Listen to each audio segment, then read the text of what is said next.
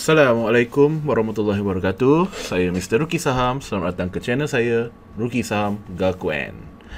Alright, so today saya nak bagi tahu some info yang sangat penting, yang most orang-orang baru lah, especially kadang-kadang orang lama pun dia tak perasan benda ni. Okay, so saham yang kita nak discusskan hari ni adalah Bioalpha Holdings. And before kita start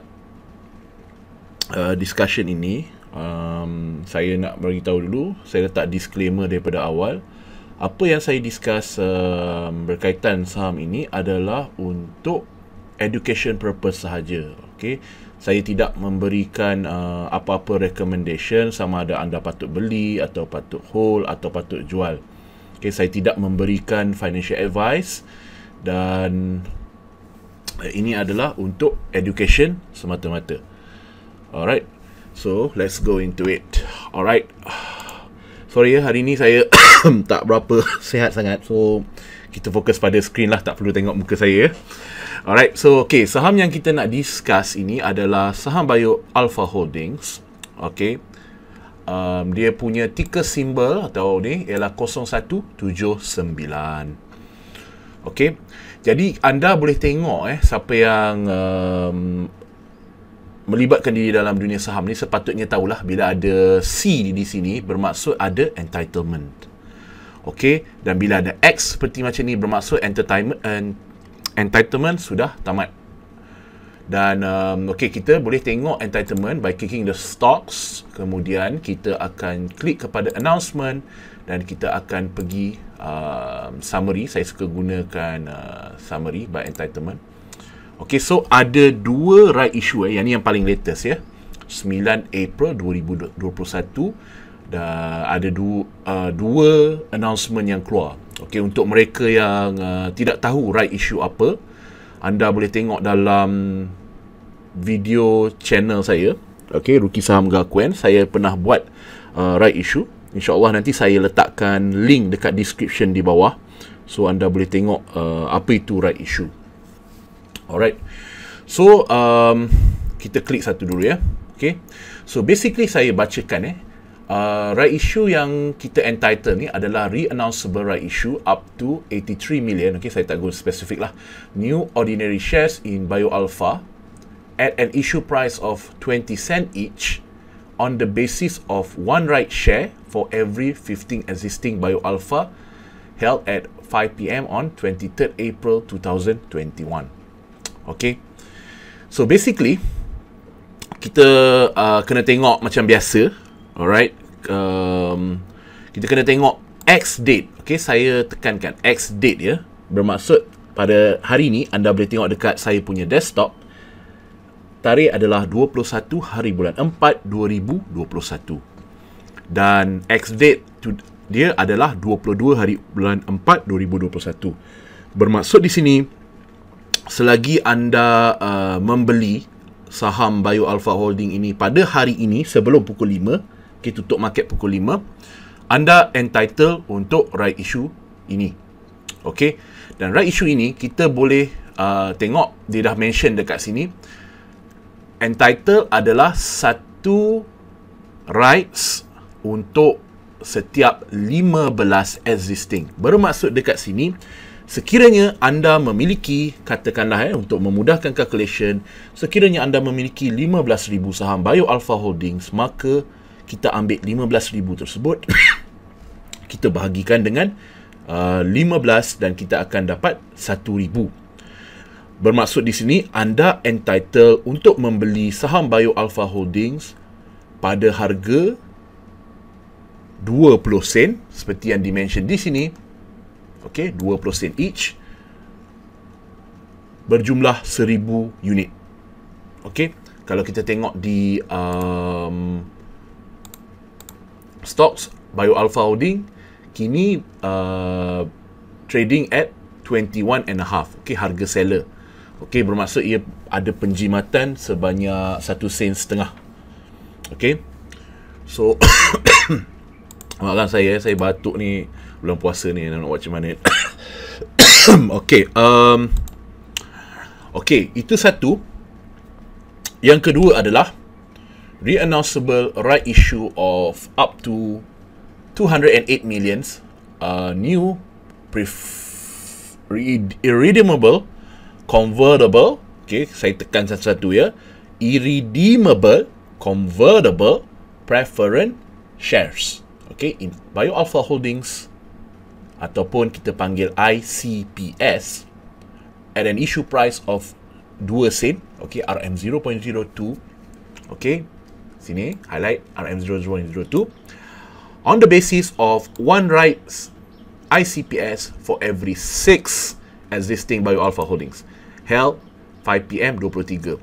Okay, kita jangan confuse sikit memang dia akan, ini adalah standard ayat, okay, dia kena mention macam ni sebab itu adalah lodgement date, okay, entitlement date and time ni, lodgement date ni menunjukkan rekod, okay, sebab diorang kena semak rekod, okay, dalam masa sehari tu siapa yang actually ada bio holdings. Tapi tarikh yang anda sentiasa kena aware adalah X date, okay, sila fahamkan benda ni. Setiap entitlement sila fokus pada X date.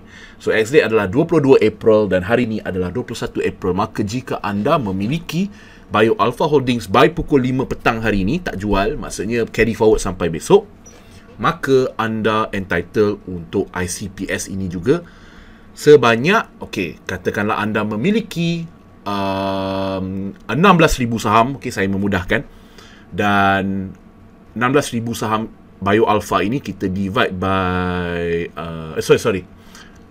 dia 6, so kita 18,000 lah.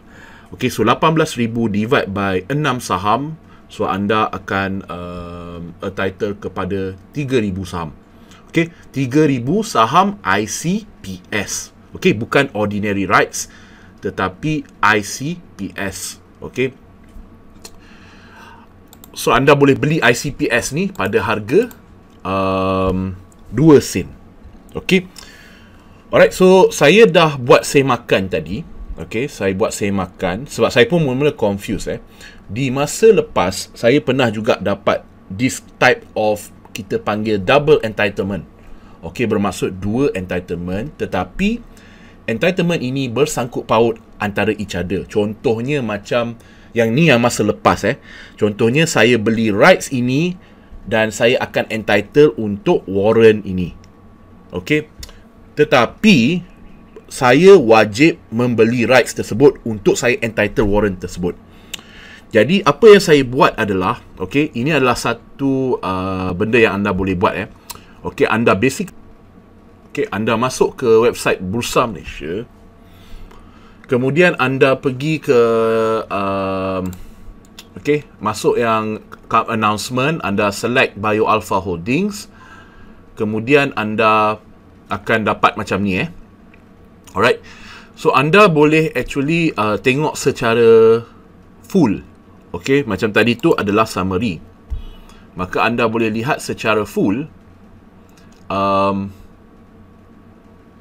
detail, okay, apa yang kita entitled. So yang penting sekali adalah registrar office.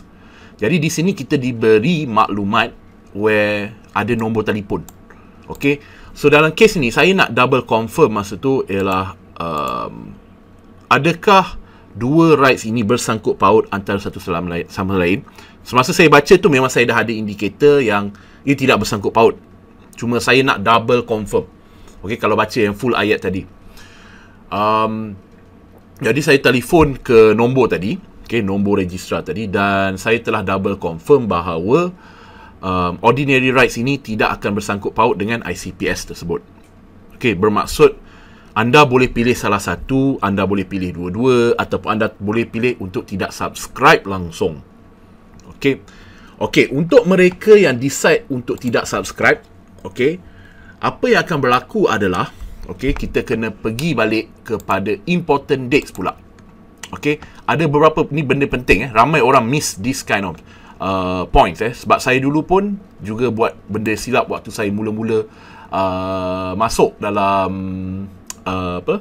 dunia stock market ni. Okay, saya ignore saya punya OR, ordinary rights, ataupun mungkin satu lagi tu dia akan dipanggil PR, saya rasanya preference rights.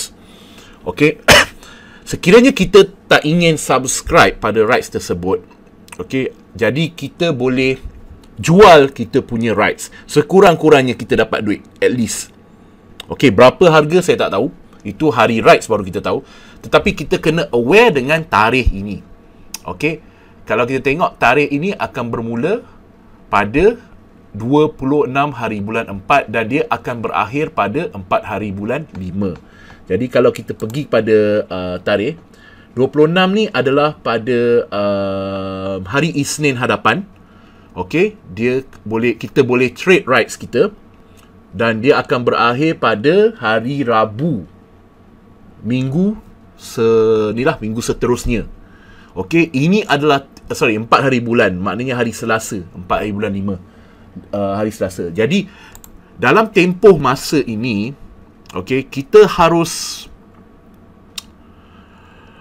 let's say tak nak di-subscribe. If you don't want to subscribe, you boleh jual, kita panggil OR. Okay, kalau saya tak ada example at the moment, but kalau saya type Bioalpha, okay, anda hanya akan nampak Bio Holding ada dua. Okay, saya lagi jelaskan. Okay, Bio Holdings ada dua sekarang. Satu ialah Bio Holdings, satu lagi adalah Bio Holdings Warrant. Okay, apa yang saya akan based on pemahaman saya, dia akan keluar pada 26 hari bulan lagi 2 row, iaitu Bio Holdings OR-OR dan Bio Holding -PR, kalau tak silap saya lah. Okay, so basically ini adalah anda punya rights. Sekiranya anda ada Bio Holding by pukul 5 petang hari ini, anda tak jual lah maksudnya, ataupun anda beli hari ini, maknanya anda memiliki Bio Holding by hari ini. Okay, dan besok anda di sana jaga. Satu lagi, ada orang selalu juga tanya, kalau saya beli hari ini ataupun saya memiliki Bioalpha Holdings hari ini dan besok pada 22 hari bulan dia X date, dia akan jadi X, yang C ni akan jadi X, dan besok saya decide nak jual, adakah saya masih entitled pada rights tersebut? Okey, jawapan dia ialah ya, anda entitled. Okey, anda entitled kerana anda memiliki saham tersebut pada hari X date. Sebelum X date, anda memiliki sahamnya pada hari ini dan X date-nya adalah besok. Okey, so balik pada ni. Okey, jadi kita akan dapat Bio Holdings -OR dan Bio Holding -PR. Okey, dan berapa je beli jual dia sama je, anda boleh jual. Tapi kalau yang recehnya adalah kalau anda dapat nilai yang ganjil. Okey, so anda boleh tengok juga satu lagi video saya. Okey, dia salah satu juga benda yang orang selalu miss out. Okey, where diorang tak jual apa yang dipanggil dengan odd lot. Okey, bagi mereka yang tak familiar, saham-saham di Bursa Malaysia, kita punya lot system, satu lot adalah equal to 100 saham. Okey, 100 saham. Jadi apabila anda dapat 113 contohnya lah, ataupun katakanlah 1000 saham lah anda ada, dia pecah 3. Jadi anda dapat 333. Anda hanya boleh menjual secara biasa adalah 100 unit. Contoh saya tekan ni. Okey, anda hanya boleh jual 100 unit minimum. Okey, anda tak boleh jual 33. Nak jual 33, anda kena pergi kat sini, cari odd lot market. Okey, normal order, odd lots. Anda kena jual dekat sini.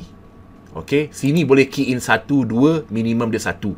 Okey, so dia akan jadi lebih kompleks. Okey, sebab contohnya Bio Holding sendiri, market dia kita tidak tengok kat sini untuk odd lot. Sebaliknya kita kena tengok dekat odd lot info sini.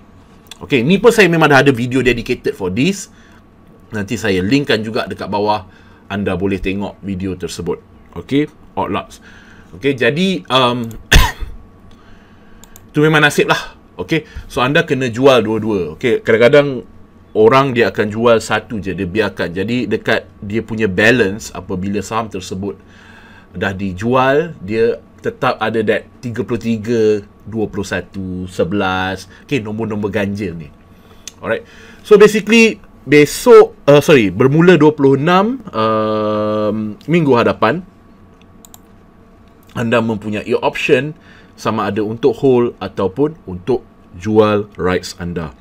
Okay, bagi saya, sekiranya anda tak nak subscribe, at least try untuk dapatkan money for that rights. Okay, kalau still worth, lepas tolak brokerage, still ada net positif, maka sila berbuat demikian. Jangan rugikan sia-sia. Kadang-kadang manalah tahu kan, rights tu sangat banyak. Okay, benda ni memang mistake saya di masa lepas, where saya tak buat apa-apa sebab saya tak tahu, I didn't know. Okay, dan apa lagi yang akan berlaku adalah kerana akan berlaku issuance, okay, issuance of saham baru dalam Bioalpha Holdings ni. Okay, contohnya sekarang existing saham dia adalah sebanyak 1.11 bilion, maka akan berlaku pertambahan kan, pertambahan dari segi ordinary rights sebanyak 83 million lagi. Okay, so akan ada a bit of, saya panggil dilution. Okay, a bit of dilution. Tapi tak banyak lah, saya rasa 83 million out of 1 billion tak banyak. Okay, so you guys, whether you nak subscribe atau tak subscribe, itu saya serahkan pada you guys. Saya tak boleh memberi financial advice sebab you guys bukan my clients. Okay, so for my clients nanti memang saya akan berconsult dengan mereka dan saya akan bagikan options lah. What are the risk? Do I think? Okay, saya akan bagi opinion saya. Okay, dan mereka sendiri akan decide lah. Okay, sebab tu kadang-kadang macam saya kata lah. Okay, bila orang question, why is the brokerage kenanga is expensive? Kenapa yang ini cheaper? Well, at the end of the day, kadang-kadang kita nak jimat that sikit money, but you are just dealing with your own platform. You can't even talk to anybody. You tak tahu, you tak ada remiser. Okay, kalau you jenis yang self-independent, baguslah, alhamdulillah lah. Maksudnya you sanggup belajar sendiri, you memang akan cari jalan untuk belajar, then good for you lah.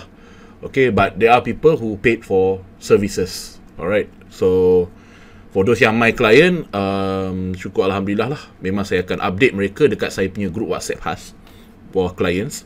So tell them whether they should subscribe or not. Okay, based on my opinion. Okay, apa saja saya discuss dengan klien saya pun hanya adalah pandangan peribadi sahaja. Okay, ia tetap juga bukan recommendation, tetapi it's just an insight lah, okay, kepada klien saya, what do I think about it lah. Okay, basically what do I think about it. Okay guys, sorry lah today saya tak ada tunjuk muka saya. Okay, saya pun tak berapa sihat sebenarnya, so tak adalah handsome sangat hari ni. Okay, so thank you guys again for watching this whole video. Okay, saya hope lah you guys stay at the end of the video. Kalau you guys belum subscribe to my YouTube channel Ruki Saham Gakuen, so you boleh tekan je lah the subscribe button, and don't forget to hit the notification bell supaya you guys dapat the latest update of my new videos. Okay, yang belum lagi subscribe ataupun like my page Facebook, okay, Ruki Saham Gakuen, so boleh berbuat demikian kalau you rasa that my page will be helping you a lot lah in terms of technical information or any sharing lah yang saya sharekan dekat page Facebook saya. So until then, saya Mr. Ruki Saham. Selamat berbuka puasa kepada semua umat Islam dan followers saya, okay, yang beragama Islam. Selamat berbuka puasa hari ini. Saya doakan you guys sentiasa maju jaya dalam pelaburan saham. Okay, so always keep learning and keep improving. InsyaAllah one day, wherever your goal is, okay, whatever your goal is, InsyaAllah one day saya percaya jika anda terus konsisten, anda akan achieve goal tersebut. Okay, saya Mr. Ruki Saham. Saya undur diri dulu. Assalamualaikum warahmatullahi wabarakatuh. Mr. Ruki Saham, Raja and out.